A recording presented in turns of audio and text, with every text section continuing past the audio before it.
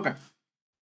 So yeah, so this is day 2. So we're planning on proving Poincare duality via the or this what I'm calling space level Poincare duality, and half of that is finding a space whose homotopy groups agree with homology.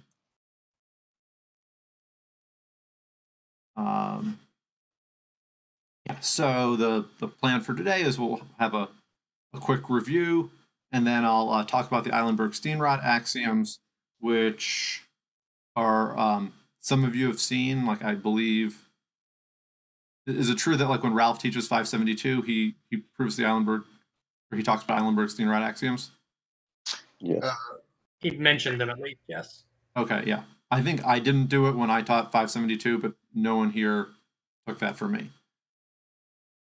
Yeah, I'll review what they are, and if someone wants a proof, I can like add that to some lecture at some point.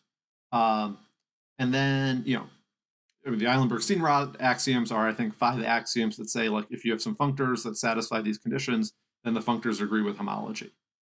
And we're going to check all but the hardest one today. The hardest one, in order to check, involves the notion of fibrations. So the plan for next week is just to have sort of a review of algebraic topology, or / a crash course in algebraic topology. So like I think next Tuesday I'm going to talk about homotopy groups, and then on Thursday I'll talk about fibrations, and then the following week we'll get back to proving the Dold-Thom Kahn theorem, and then the final topic for today, which hopefully I won't have time for, is generalized homology theories. This is like mostly designed for filler in case things go way too fast, and is just sort of like general knowledge, and I'm not going to go into that much detail if I have time. Great. Any questions before we begin? Okay, so Z of x will denote the free abelian group on a space X, and X will come with a topology, and that will induce a topology on the free abelian group. One way of seeing that is just look at the there's a surjective map from like disjoint unions of products of Z to the n and X to the n, and so you can topologize the free abelian group with a quotient topology. And the way I like to think about it is you have points in your space X, and they're each labeled by an integer, and they're allowed to collide, and then you add their labels.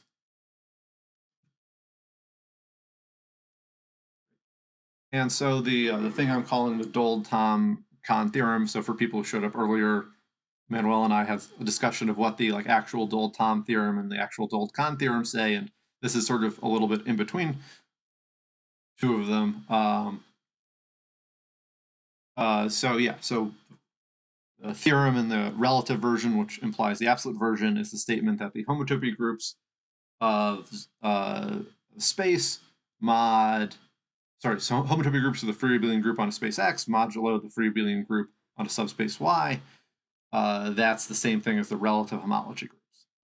And the way, at least I like to think about free abelian group on a space modulo the free abelian group on a subspace is you think of it as points moving around in the space, but when they hit the subspace, they vanish. Great. Okay. So, a vague statement of the Eilenberg-Steenrod theorem is that up to isomorphism, relative homology is the unique way of assigning pairs of spaces of abelian groups. Sentence doesn't seem grammatical, whatever. Abelian groups that satisfies a few basic properties. So, I'm going to, in the next, 10 minutes, list some basic properties of homology, and then then the theorem is going to be any functor that satisfies these basic properties, any collection of functors and natural transformations that satisfy these basic properties is going to agree with homology. And then the way we're going to prove, the relative Dold-Thom Kahn theorem is we're going to look at the functor that sends a pair of spaces to the homotopy groups of the free abelian group on one mod the free abelian group on the other, and check that that functor satisfies the Eilenberg Steenrod axioms, and hence that this thing is, which will then prove the theorem. Any questions about the strategy? Okay. So yeah, so here are properties of homology. So homology is a homotopy functor. So if you have two maps of pairs that are homotopic, so meaning we have functions f and g from x to x prime, and it sends y to y prime, and if they're homotopic via a homotopy that is also a map of pairs, so that the homotopy at each time sends y to into y prime. If you have such a homotopy, then the two induced maps on relative homology agree. Hopefully this is true. Anyone says like, oh no, you want things to be fixed on y or something, like I totally could have made a mistake like that. But, feel free to call me out on things like that. And this implies in particular that if you have homotopy equivalents of pairs, then the homology groups are the same. So like the statement on morphisms implies the statement on objects. Okay, and the next property is it satisfies excision.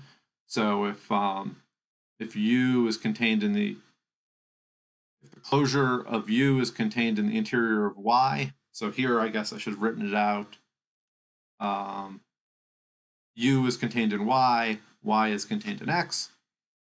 Then the induced map from X minus U rel Y minus U into X rel Y, it induces an isomorphism on homology.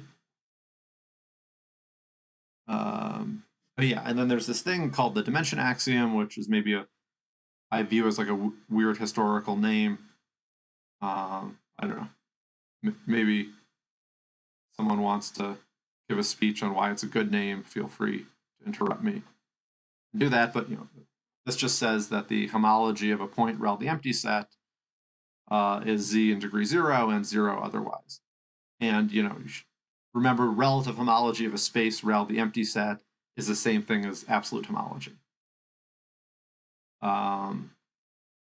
Yeah, and like if someone wants to just like say, hey, I don't remember what relative homology is or something like that, I'm open to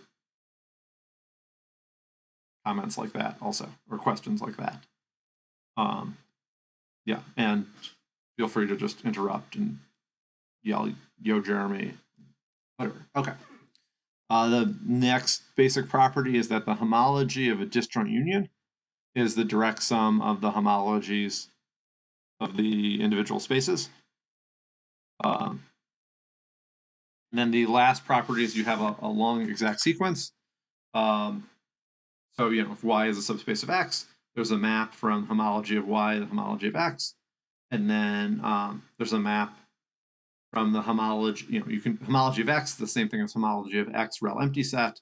There's a map from empty set to Y. So we get a map from homology of X to homology of X rel Y, and then there's this connecting homomorphism delta. And the way you should think about it is, so the homology of X rel Y is generated by maps from an I-simplex. Let's say the singular homology is generated by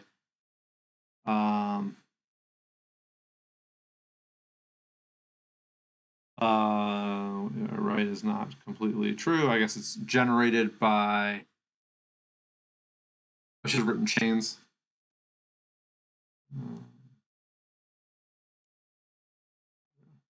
Or I should have been slightly more nuanced. Chains is generated by maps from an I-simplex into X that send the boundary of the boundary of the simplex to y. And the boundary of the simplex is just a union of several different copies of I-1 simplices. I guess it's the union of I+1 I-1 simplices, right? Because when I is 1, delta I is an interval. The boundary is 2 points, which is 2 zero simplices. Yeah, so in this boundary operator that goes from I relative homology to I-1 homology of y is, more or less just a restriction of tau to the boundary. Here, you view the boundary as I+1 different. This is like the union of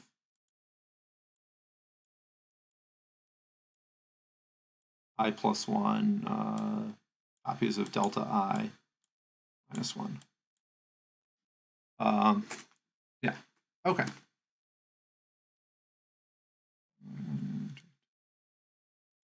Hey Jeremy, can you hear me okay? Yeah. I remember having kind of a geometric picture in my mind about excision, but right now I can't quite recall it. Would you mind telling me what Yeah, I mean, I excision? could try. Yeah, I am. Okay, well, I'll prove it in the this complicated case for the this free abelian group thing. But what you yeah, so you should think of it as it's it's chains in X. Homology is generated. I'll draw a picture. Let's see. Okay. So X will be blue. X.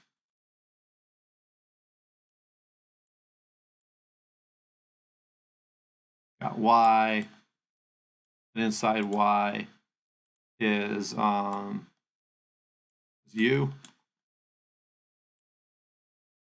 I should probably get like a stylus because I do have a touch screen. Okay, so what you should think of relative homology is generated by cycles that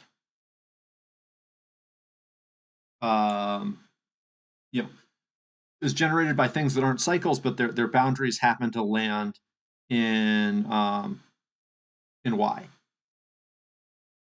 And what this is saying is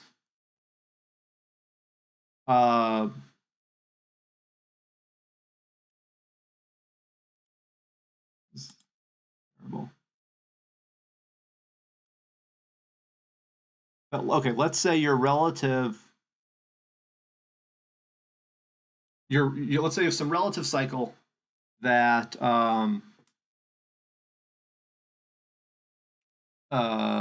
like the one where you can see my cursor, right? Or is it not visible?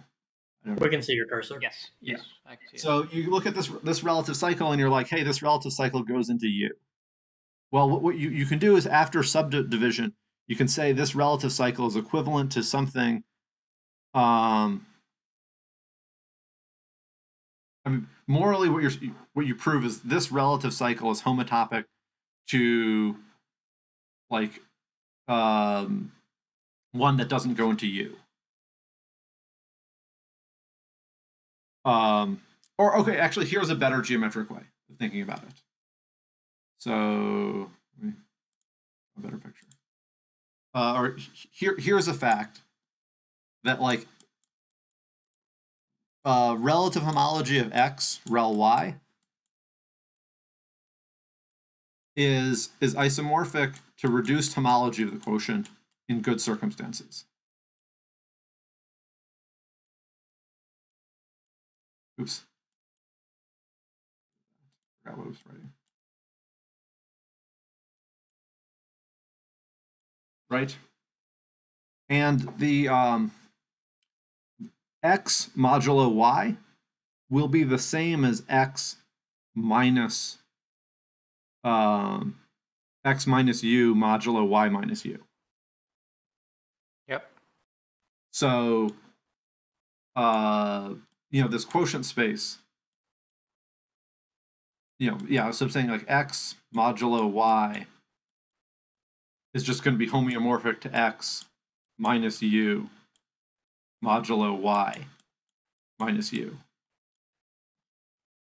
under these conditions. Mm-hmm. Right. Okay. I get it. So basically, under nice conditions, if I'm taking relative homology x rel y, then whatever happens inside y in some u, is kind of not relevant. Yeah, because what you should do, because like what we're in x mod y is you just collapse all of y down to a point. Mm-hmm. And the part in u is already in y, so that's already being collapsed. Yeah, being collapsed. Yep. It's already being collapsed, so you didn't need to add it into x. And then but you could get into sort of you definitely need these point set topological conditions, because let's say x is a disk and y is the boundary sphere, and then you take u to be the boundary sphere also. Mm-hmm. Then like homology of a disk rel a sphere, rel its boundary sphere is the homology of a sphere. So it's non-trivial in top degree. On the other hand, if you take x minus y, that's the interior of the disk, and y minus u in that case would be empty. So then you just get the homology of the disk. Yeah. So that shows you do need some point set topological assumptions. Like you can't. Basically, it's saying don't throw out the part of y that like touches x. Okay, that makes sense. Yeah. Any other questions? Yeah, as if I would rather this be boring for older grad students than lose half of the class immediately. Okay. Oh yeah. Okay. So we want to state the Eilenberg Steenrod axioms, which say that like any collection of functors that look like homology, in fact, are just isomorphic to homology. So what's sort of the categorical setup? So I'll let like ab denote the category of abelian groups with homomorphisms as morphisms. Top will be the category of topological spaces and continuous maps. P top will stand for like pairs of topological spaces. So the homomorphisms will just be continuous maps from x to x prime that send y to y prime. The homomorphisms will be the set of the Hom spaces. The Hom sets will be those sets, and then we're going to need two functors. So one of them is a forgetful functor that just remembers the second slot. And then we'll need this empty set functor that sends a space to the pair space comma empty set. And in functor language, so we're saying that hi is a functor, maybe relative homology is a functor from pairs of topological spaces to abelian groups. And then there's this complicated statement that says that the connecting homomorphism is a functor from the connecting homomorphism is a natural transformation from the functor hi to the functor hi minus 1 composed with e composed with f. Someone can tell me that like I wrote them in the wrong order, or that like f should be forget the other slot. But basically, because the connecting homomorphism gives you a map of abelian groups from the ith homology of x rel y to, there's a typo, this should be I minus 1.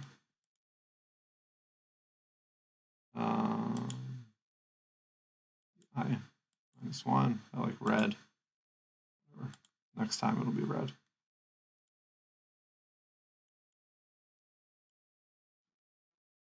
Yeah, so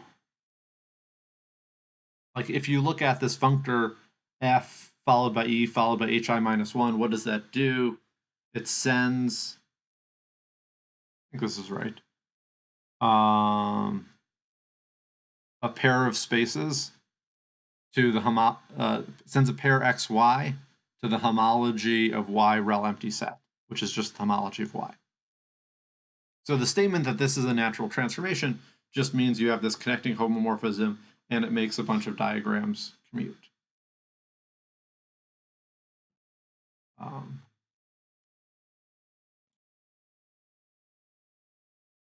Okay, so the Eilenberg Steenrod axioms are the following. So if you have a collection of functors from pairs of topological spaces to abelian groups, and we're going to ask when are these functors just relative homology, and we have natural transformations. That are, we're going to ask like when are those the connecting homomorphisms. So these functors and natural transformations satisfy the Eilenberg-Steenrod axioms if the functors are homotopy functors, if they satisfy excision, if they satisfy a version of the dimension axiom, so they send point comma empty set to z in degree 0 and 0 otherwise. If they send disjoint unions to direct sums, and if they have long exact sequences. So these are all properties that the relative homology and connecting homomorphism satisfy. And so we say that a collection of functors and natural transformations satisfy the Eilenberg-Steenrod axioms if they just satisfy these 5 conditions. And then the theorem is that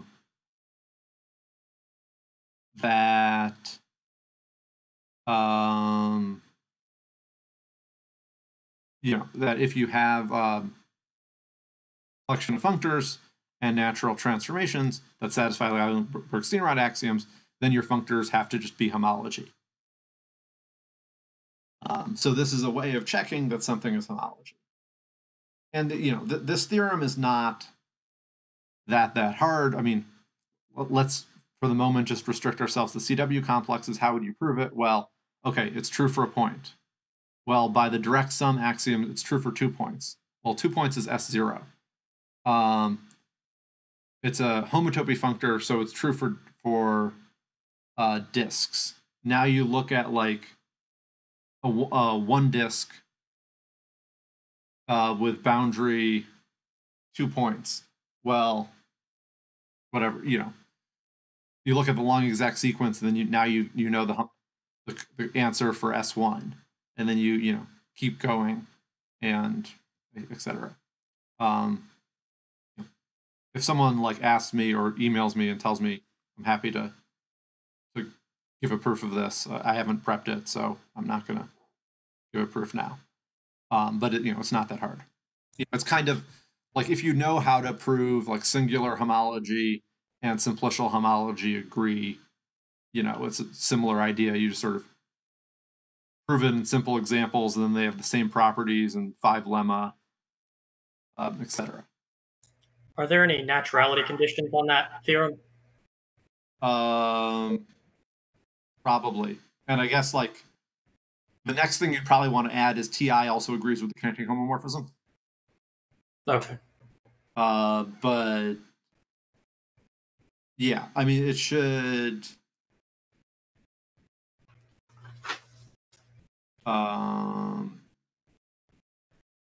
presumably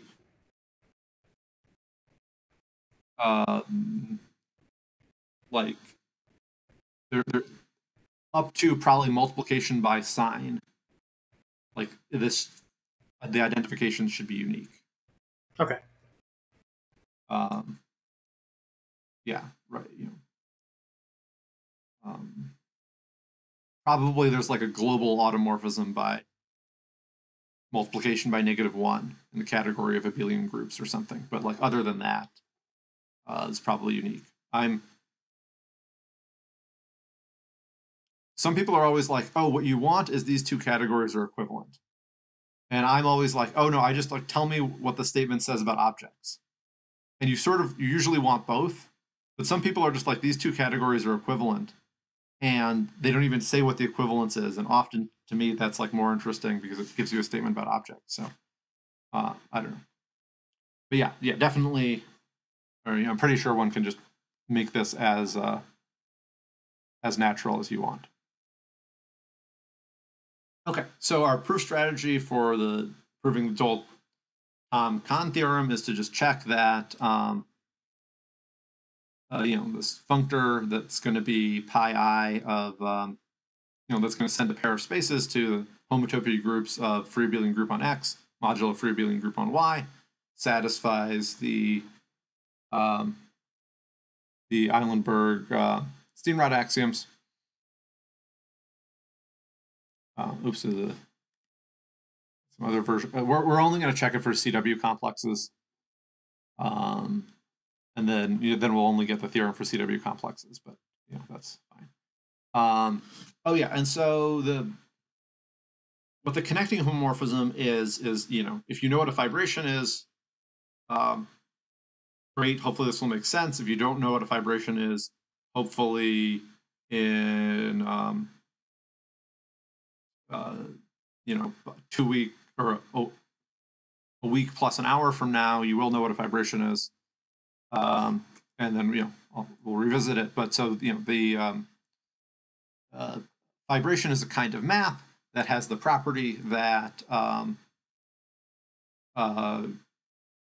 it's a map from E to B, and the property that if you take the pre-image of a point, you get a long exact sequence in homotopy groups with the fiber of the map, the domain of the map, the codomain of the map, etc.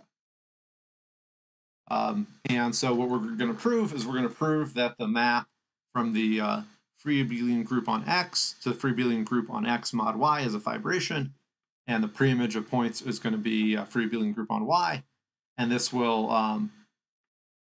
immediately check axiom 5, and we'll define the connecting homomorphisms. But we'll do this in 2 weeks once we've, or a week and a half from now once we've talked more about what fibrations are. Oh yeah, and there's an asterisk around fibration. So in the case of the the original Dold-Thom theorem, which involves monoids, the map is not a fibration. It's something called a quasi-fibration. And I have a reference that proves that this map is a quasi-fibration. Quasi-fibrations also have long exact sequences of homotopy groups. I think this map is actually a fibration. I asked Math Overflow and no one answered my question. I got like only 4 upvotes. So I'll try to prove it. If you don't believe my proof, I'll prove it's a quasi-fibration. But I think it's a fibration. We'll see. So that's what the asterisk means. Any questions? Okay, yeah. So the plan for the rest of the day is to check everything other than the long exact sequence axiom, and then depending on how much time we have left, maybe story time about spectra and generalized homology theories. Okay, so we need to check the homotopy axiom. So we need to check that if you have 2 maps of pairs that are homotopic, then the I guess on these slides I should have written what we're trying to check. We're trying to check here that the functor sending a pair to pi I of the free abelian group on X mod Y is the homotopy functor. And so what that boils down to is the fact that homotopy groups are a homotopy functor, and if you have a map if you have a homotopy between 2 maps of pairs, you can apply the free abelian group functor to that homotopy in the obvious way, and you'll get a homotopy between the induced maps.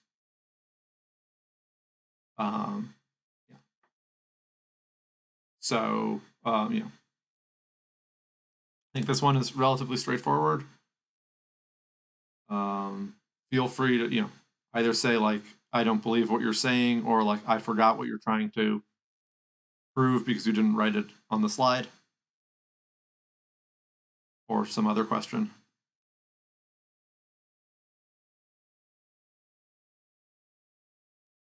Okay, so the next thing we're going to talk about is excision, and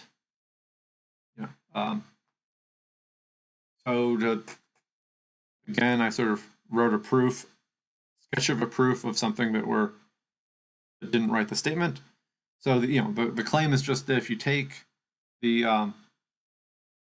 free abelian group on, that's a typo, just the U shouldn't be there. U shouldn't be there. The free abelian group on X minus U, rel the free abelian group on Y minus U, then that's just homeomorphic to the free abelian group on X modulo free abelian group on Y. Picture like X is a cylinder, Y is half of a cylinder, and U is one end of the cylinder. So you should think of it as configurations of points in X that aren't in Y, and they vanish if they enter Y. Well, that's the same as points in X that aren't in U that vanish if they enter Y. It's not U.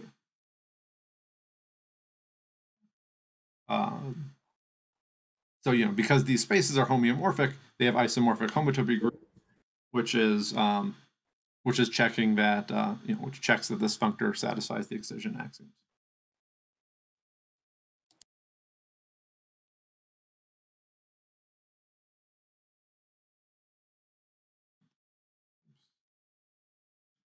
Okay.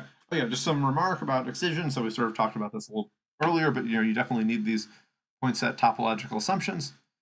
So so let's just assume like U is Y.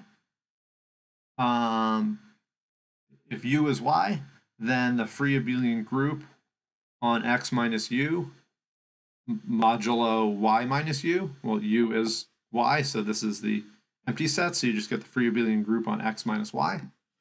And there's a natural bijection from that to the free abelian group on X modulo free abelian group on Y, but they definitely have different topologies.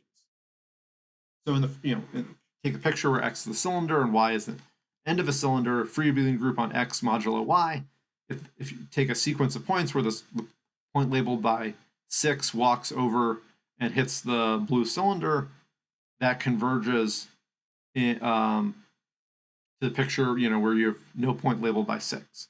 On the other hand, if you just view that as a element of free abelian group on X minus Y, that sequence wouldn't converge. Definitely the topologies are different. So definitely, you're definitely not allowed to just take U equals Y. So you do need some assumptions. Any questions, or just like I can say something again if I said something too fast?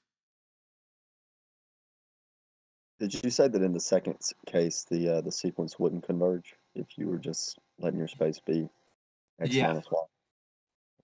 Yeah, so in the second case, we're looking at free abelian group on this half-open cylinder, right? So the second case, the blue, in the first case, the blue is this region where points vanish if they enter it, is how I like to think about it. And then in the second case, the blue is just not included in our space. So, okay. A sequence of points, or, we have a sequence of configurations, and the point labeled by 6 is moving to the left. But just, it just wouldn't converge. Because like if you forget the other points, if you just think you have one point in a half open interval and that point moves to the open boundary, like that sequence doesn't converge.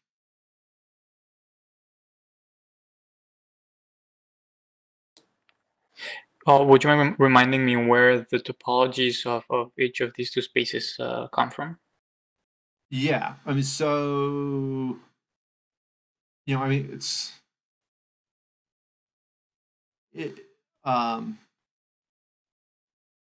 okay, yeah. So the topology, you know, just a free abelian group on X comes from the quotient topology on coming from a surjective map from like xn disjoint union of x to the n cross z to the n. Right. Yeah. You had that on a slide before. Yeah, I mean, so we can say like, well, Yeah. It's fine. It's way at the yeah, it's way at the beginning. beginning. And you know, it was sort of a review. Yeah, it was there. Yeah, there it is. Yeah, so yeah, so last time we sort of talked a little bit more about this, but you know, what you should think is, okay, points can move around in your space, and they can basically, they crash into each other and you add their labels. Yeah. Sort of the only weird thing that can happen. And you know, and I guess the opposite can happen. Like, oh, I guess also, you know, if points are labeled by 0, they vanish. And so, you know, like, what can happen? Well, 2 points can appear, one with labeled 7 and the other with labeled -7, and they can sort of diverge. You know, or you can have like a big bang, you know, lots of points just appear out of nowhere as long as their sum is 0. Okay. And it can, Yeah, so basically you just get this union thing, and then you mod out by those, like the relations that give the properties that you just described. yeah. Okay. Yeah. Thanks. Yeah, and then this relative thing, you know, so if we just had free abelian group on the cylinder, then this point labeled by 6 would walk over and enter the blue region, and we just have a point labeled by 6 in the blue region. However, you know, here we're quotienting by, you know, okay, so the topology on z of x modulo z of y is just, again, the quotient topology, because now you know the topology on z of x, and that surjects onto the quotient. But you should think of it as just points can like walk over to the blue region, but then they vanish. And so, you know, how do you say rigorously? Well, it can walk over to the blue region, and then we have a point, you know, here in the blue region labeled by 6. But that picture and the picture below agree up to addition by an element in z of y. So then they're equivalent. So I could have written converges to and then had a black dot labeled by 6 here. That point is the same as no black dot labeled by 6. Yeah, so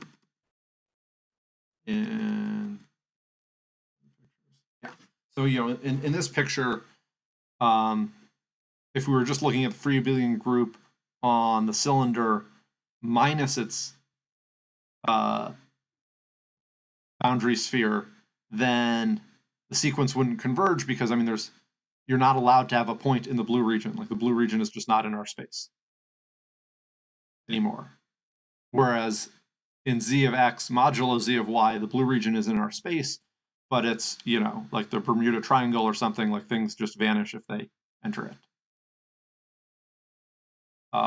So, you know, these things are definitely not homeomorphic. Like, if you look at the configurations of points in the cylinder, one side of the cylinder, that space is contractible. Because you could, I think it's, you know, you can shove it. Intuitively, it's contractible because you just shove everything into the blue region. On the other hand, you know, the other space you know, is probably not contractible. Okay, any other questions on excision? The dot labeled by 3 has a smudge. Great. Okay, so the dimension axiom just says what do we need to show? We need to show that the homotopy groups of the free abelian group on a point are z in degree 0 and 0 otherwise. Well, free abelian group on a point is just z. Now we're taking the homotopy groups of z viewed as a discrete space. And pi 0, you know, it's just the connected components, so that's z. And then each of the connected components are contractible, so the higher homotopy groups are trivial.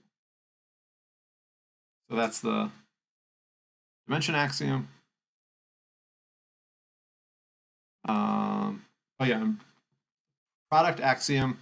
So we need to show that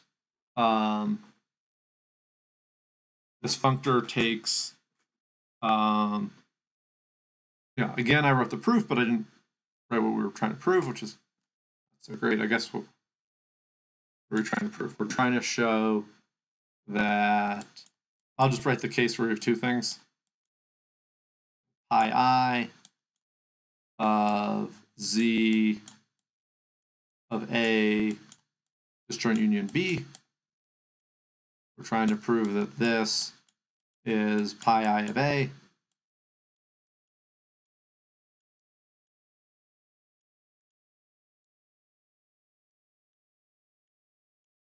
plus pi I of B. You know, except possibly with infinite products, but yeah, so the way we check that is yeah, just this fact that you take the free abelian group on a disjoint union, that takes it to the product of the disjoint unions. Sorry, the product of the free abelian groups on each piece. I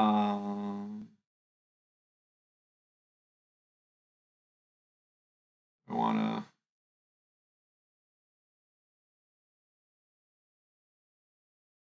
or there's some like finiteness thing that's confusing me. I probably don't want to say product. Probably I want to say subspace of the product where we have the like identity element, which is like the empty configuration in all but finitely many things.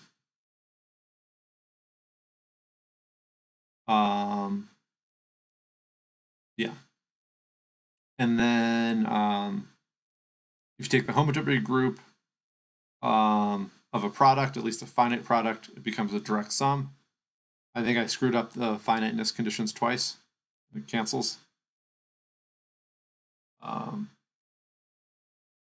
so certainly. So like statement is Z of A disjoint union B is Z of A cross Z of B.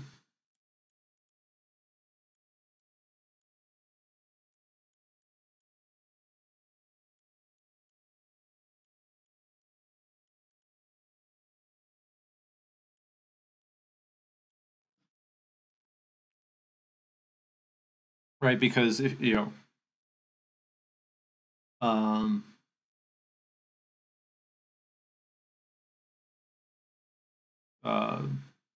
not sure exactly what I can say, but you know, for you being group on A and B, you just look at the part in A and you look at the part in B, what you get, and then it's an elementary exercise to see that homotopy groups of a you know pi I. Oops, I deleted everything. You know, the homotopy groups take products to direct sums. Yeah. Any questions?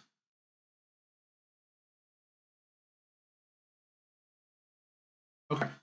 How much time is left? These classes go way too fast. People should slow me down. I don't want to make like 35 slides for each day. Oh yeah, so okay. And now, you know, Manuel, if you want to give long speeches, this is like a great time also. I don't have anything to say, I think. No, yeah, I was saying for the next part. Yeah, so okay. This is more just like, you know, if you're interested or like why these Eilenberg Steenrod ideas are historically important. So if you have if you have some functors that satisfy all of the axioms except for the dimension axiom, It's called a generalized homology theory. And so, if the homology is just concentrated in a single degree, and you pick some group that's not necessarily the integers, or if your functor set evaluated on a point is just is concentrated in a single degree, then you're just going to get a shift of ordinary homology, like possibly with coefficients, but it won't be that interesting. But if the functor is non-zero in lots of degrees, you could get something interesting. And these are called generalized homology theories, and there's a classification theorem for them, and I'm going to tell you a little bit about them. Oh yeah, and so before the FIs were we're thinking are in non-negative degrees because like homology is 0 and negative degrees. I guess reduced homology can be non-zero in degree -1. That's different issue. Yeah. Okay. So here we're allowing I to be potentially negative. Okay. So yeah. So I'm going to tell you what spectra are, and then that spectra classify generalized homology theories. So if you have base spaces X and Y, the oh yeah, maybe before we do this, if I'll just ask for questions again about things that are actually like more directly related to the rest of the course. Okay.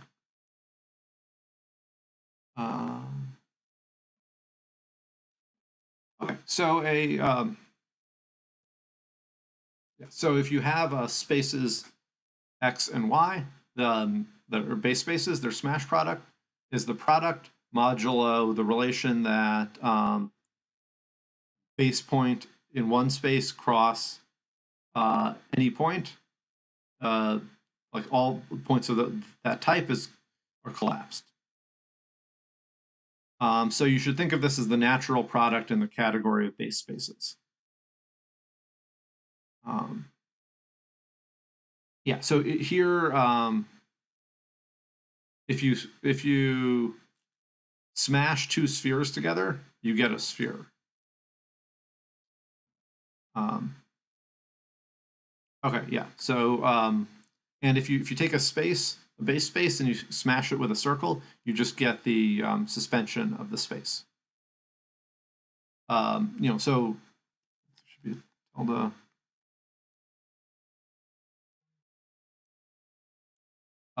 if you look at the reduced homology of the smash product, you have a Kuna theorem to compare it with the reduced homology of X and Y. So it's isomorphic to the homology of X, tensor the homology of Y, if the homology of X or Y is free, or if you're using coefficients over a field, that assumption is always satisfied. And a special case of this. I'm sorry, could you remind me what the suspension of space means? Oh yeah, so in pictures, if we have a space X, then let's get a different color. Where are my colors?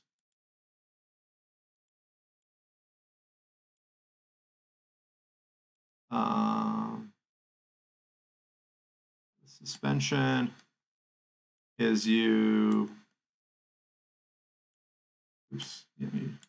add let's say you cross your space with an interval, and then you collapse both ends of the interval down. Okay, yeah. I remember it now. Thanks. Yeah. So, if you start out with like a circle, you're going to get a sphere.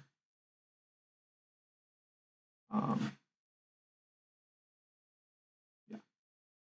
Would it be terribly difficult in pictures to try to describe how that particular smash product ends up with that? I'm having trouble visualizing that.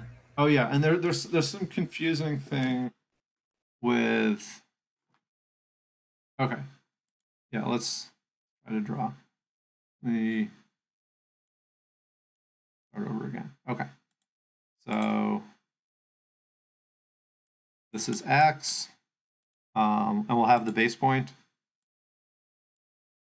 Blue is x naught. And then, yeah, we have S1. Okay, so we're going to view S1 as 0, 1, modulo like the set 0, 1. And, you know, I'll say S will be the base point in S naught, which is going to be like the equivalence class of 0, 1. Hopefully this is a good model. Okay, so we're going to take a product with S1. So first we'll just like take a product with the interval, right? And then we get a cylinder. And now we need to figure out exactly what needs to be identified. Right, so like, do you agree that X smash S1 should be a quotient of X cross the interval? Yeah, that makes sense. S1 is a quotient of the interval, and the smash product is a quotient of the product. And then now let's just, in purple, draw everything that gets collapsed to a point. Well, the tops and the bottoms get collapsed. Let's see. Oh yeah, get collapsed to a point.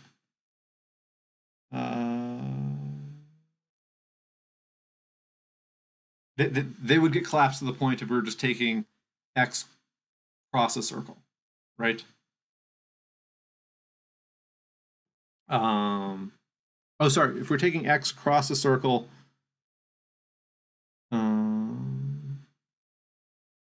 X cross a circle makes those two things equal to each other, but not equal to 1 point, right? You can kind of reverse.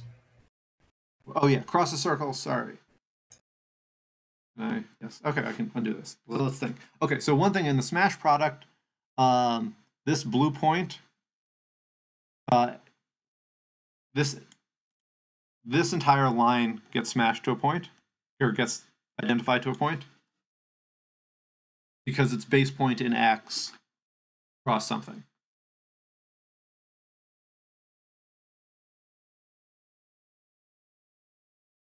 I always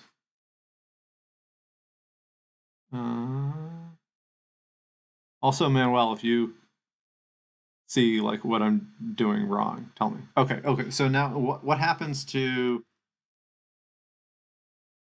oh, and you're saying that in the circle the top and the bottom are identified to each other. Wait, in the circle, oh, you're saying like this point is identified with this point. Right. You know, and this blue point is identified with this blue point, but the blue and the purple aren't yet equal. Is that right? I agree with the picture so far, yes. Yes. Okay.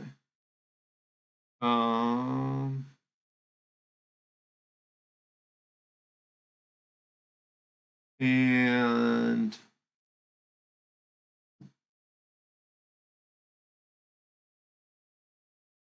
wait, okay.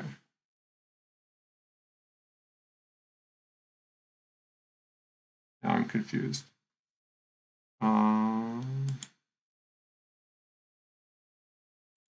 Should we draw a torus? Would that be better? I'm always like hesitant to try to draw a torus. Or also, Manuel, do you think my statement we're trying to prove is true, or do you think I screwed up base points?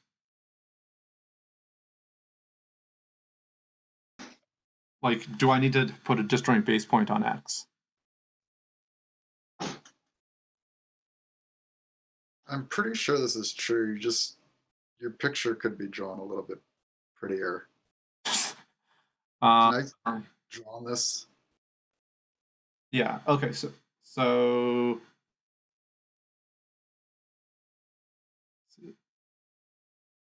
Oh yeah, I could approve. Yeah, so right, here's your circle, right? Oh wait, so now you can people see what you're drawing? I cannot, or maybe you've not drawn anything yet. Okay, I'm trying to draw a line and it's not letting me. Yeah. Also, if you want, you could like open Microsoft Paint and share your screen or share that with us. So right, here's our circle and here's our point. So let's also just make this the base point of our circle. So doing that, let's see, base point of our circle, well, that should collapse this point and this line to the same thing. So in the end, right, we've got this thing over here, attach it down to here, collapsing this, right? So this gives you a copy of like, what, your copy of your space X, and you've kind of pinched it together now like this. And right, you've really identified this point and this point together. So it looks like you've suspended it, but you've now just merely identified this line and this line, so you can pull those apart to get your suspension in general. This wasn't the greatest explanation, but I'm pretty sure your statement's right. Yeah. Yeah, and this. The torus, it's easier to show because, okay, so. Yeah, why don't should we just erase everything? Yeah. I'm gonna, okay, annotate again. Hopefully you can draw. So we've got an S1 cross S1. We've got a torus. So yeah, what do we do first? I'll make this blue. So right, we identify this thing here. We can identify with itself, so completely collapse it. Yeah. So that's just a ball with a point, like crushed in the middle. Is it like, if you think about a torus like this, are we just collapsing the boundary to a point? Yes. And which gets a two-sphere. Yeah. Okay. And so, like, I guess what I'm trying to say in my version of the picture, right? We've got this circle. We've now, like, have this infinitesimally small point, like this point here that comes from collapsing this. Then we collapse this other circle in the torus here. So now we just have a ball that's just kind of like touching itself on the edge, like this. And this is supposed to be a two-sphere, but yeah. Okay, so maybe I'll explain it in the case that X is a circle. Yeah. And I am bad at visualizing, but it seems to be true. Yeah. Okay, so when X is a circle, we want to get S2. You know, we want S1 smash S1 to be S2, because that's the suspension of S1. So S1 cross S1 is a torus, which I'm thinking of as this identification surface here. And then the boundary of the torus is exactly the points that get collapsed when you map the product down to the smash. And if you take a square and collapse the entire boundary, you get a two-sphere.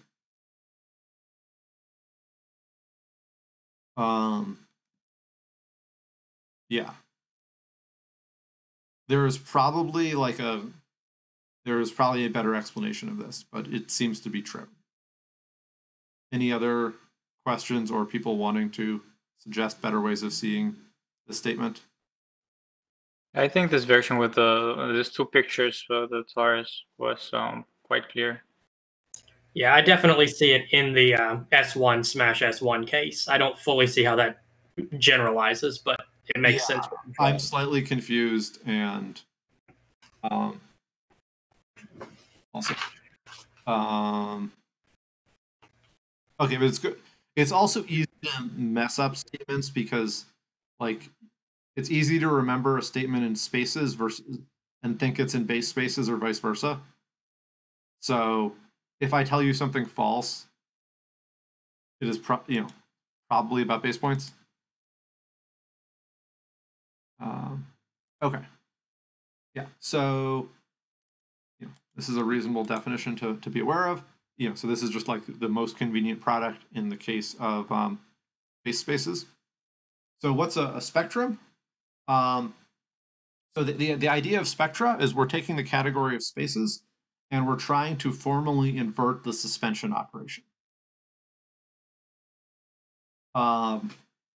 So what a spectrum is it's a sequence of spaces and a choice of map from the nth space, from the suspension of the nth space to the n plus first space. And so if you have a space, you can get a spectrum called the suspension spectrum, denoted suspension infinity of x. And what it is just the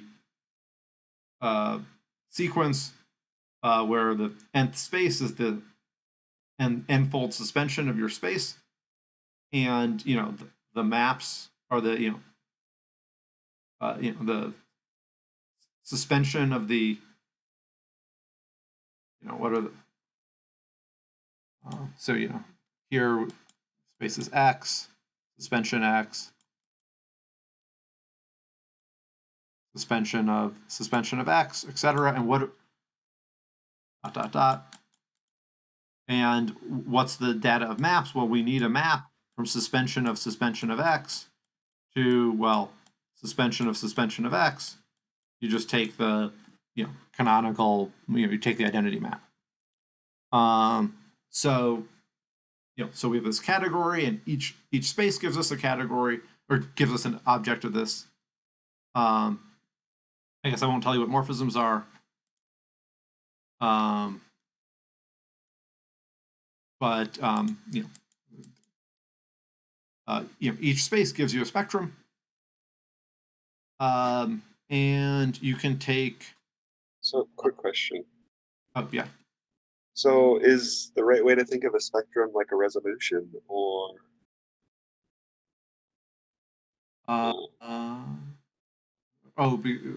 Like the suspension spectrum is some sort of like canonical resolution?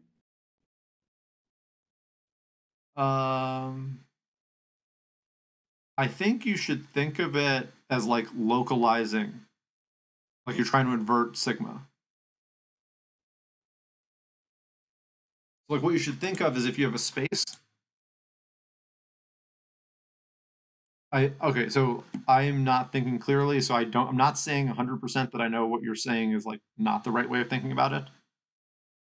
But I don't know that it is the right way of thinking about it. But what you should think is like normally, if you have a space X, you can send it to, suspension of X. But there's no desuspension functor. And there are plenty of spaces that aren't, there are plenty of spaces that are not the suspension of some other space. But in spectra, you could sort of desuspend a spectrum just by shifting. So like if some spectrum X is the sequence X0, X1. Oh yeah, so one thing in a resolution, well, in a resolution, you usually have maps from one to the next. I don't know. And whereas here you're suspending, but I guess like in algebra, you often think of suspension as just like a grading shift, which maybe you have in resolution. I'm confused, but yeah. So I think it's different. Yeah, like resolutions are usually like constructions that make something free or something like that, right? With certain properties, but still equivalent to what you started with, weakly equivalent. That's kind of not the spirit here. Yeah. The spirit is exactly what Jeremy said. You want to invert this shift functor to obtain like a category of objects where you can de-suspend. Yeah. Oh yeah, and then I'm bad at indexing. What do I? Oh, I want to shift things to the right. that what I want to do? I just want to put like maybe what I want to do. I want to say point, or do I want to shift things the other way? What's the desuspension?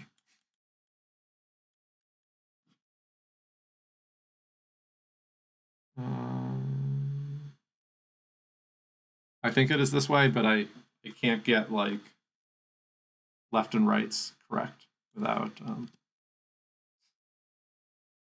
at the board. Or you could shift the other way. Yeah, so it's it's some category where every object is a suspension of some other object.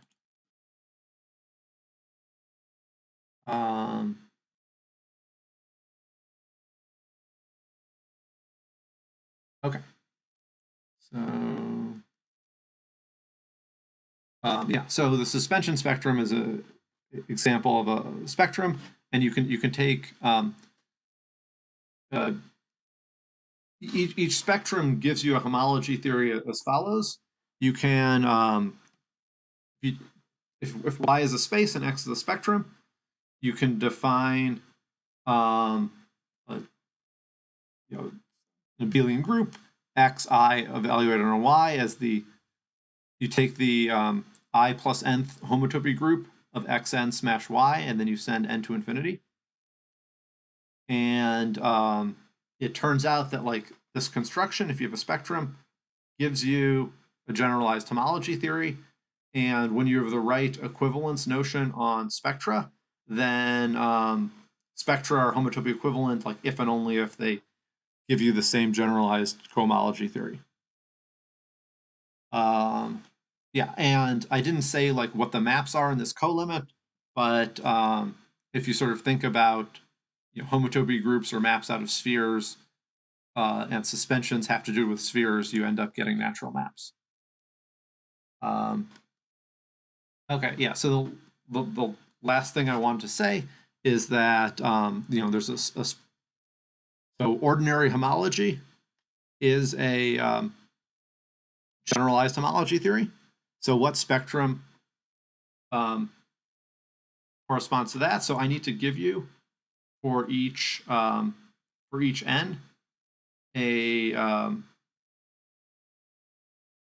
n a space and a map from the nth space to the n plus first space. So Hz is going to be it's a spectrum, so the nth space is going to be the free abelian group on the interval to the n, modulo the boundary of the interval.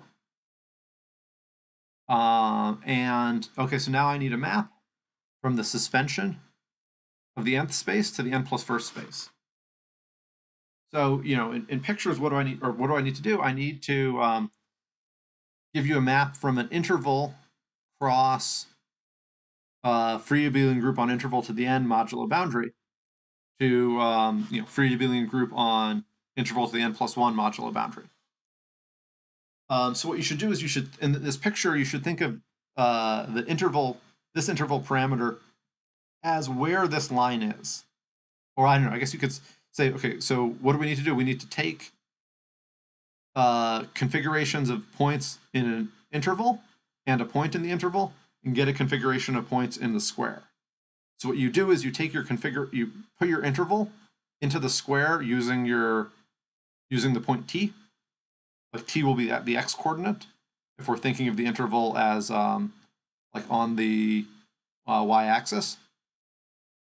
And so that gives you a map from the product, and then you need to check that it gives you a map that it factors through the smash, and that corresponds to, well, if t is 0 or t is 1, this should go to the base point, and it does because when t is 0, all these points are on the left endpoint of the square, and when t is 1, all the points are on the right endpoint of the square. And then the theorem is that the generalized homology theory associated to this spectrum is just ordinary homology. So this is an example of the spectrum that isn't just you take some space and you keep suspending it. Yeah, so I went kind of fast, but I'm happy to talk about anything. I'm also happy for people to say, I checked out for the last 15 minutes. Because, this is sort of a digression. It's just, any questions? Yeah, could you go back to the previous slide, please? Sure. Right, so here, I'm just trying to get a picture in my head of the co-limit thing, how that definition works. Yeah, so maybe it's interesting if you plug in, let's plug in y, let's annotate. You plug in like x is the suspension spectrum of S0. That means like xn is Sn. And let's plug in y is S0. So what are you going to get? So then, I don't know, xn smash y is Sn. So then, so you'd get pi I plus n of Sn. And then there's a theorem that for I sufficiently large compared to n, this doesn't depend on n. So like when y is S0 and x is the suspension spectrum of S0, you get the stable homotopy groups of spheres. And what do we get precisely there? Like in this case? Oh, this thing is not known in general. So like when I is 1, when I is 0, you get z. When I is 1, you get z mod 2. Is the next one z mod 2? Anyone know? Yeah, I think so, yeah. I think so. I'm like 90% sure. I know how to. I'm not. But these things are only calculated out to about I equals 60. There's like they're somewhat calculated. And that's recent work, right? What? Yeah. Is that recent work? It's recent work Yeah. going from like about 60 to like most of the groups up to 90 with like some gaps. Yeah. And it's like, Hoff figured out I equals 1. And then like Sayre figured out the next 8 and got a Fields medal. Like he got a Fields medal not for algebraic geometry, but he got it or number theory, but he got it for algebraic topology. Then like I think like Toda and maybe those people like got the next, got out to like 15, and then Peter May like with his May spectral sequence like helped people get out to like 15 or 20 and got tenure at Chicago, and then Mark Mahowald and his crew got it like up to like around 60, and then now recent work has like expanded it, but it's sort of it's a major. You can't just like plug it into a computer, and there's no obvious pattern. Okay, and these numbers are for a big N. But yeah, it's for a big N. So like these groups, you take the co-limit. So I think like pi 3 of S2 is Z. On the other hand, like once you get pi I plus 1 of S I is I'm switching I and N, but whatever, is Z mod 2 once N is, or I greater or equal 3. I guess the I should be N's. Okay. Yeah, and I guess like pi 2 of S1 is 0. So you get some so like eventually they're constant, but computing the stable value is is a major challenge. I don't know. So in this course we'll talk about, like, I'll draw a picture of why pi 3 S2 is Z and why it becomes Z mod 2 in higher dimensions. Like there's a picture involving configuration spaces and unwinding loops. But the higher ones I don't have a good understanding of, and to some extent society does not have society has a huge but very incomplete understanding of higher ones. So in general these things are very hard to compute.